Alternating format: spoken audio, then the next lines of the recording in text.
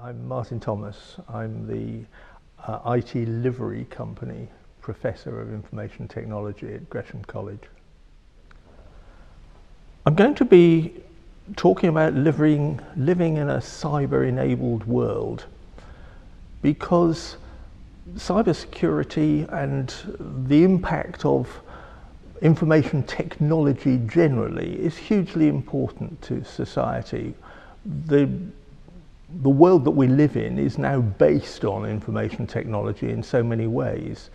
If I were to be able to clap my hands and turn off all the computers in the world in an instant, all sorts of things would go wrong. Electricity would fail, the lights would go out, trains would stop running, cars would stop operating, aircraft would crash, food would stop being distributed, shops wouldn't be able to function in the main, and those that were capable of operating on a cash basis would almost immediately run out of the goods that they were selling.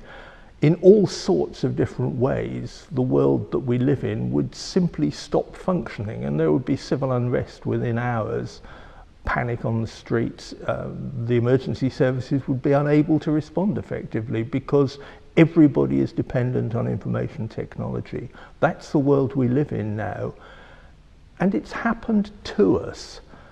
And it's important, in my opinion, that we are all able to engage in designing what it's going to be like in the future.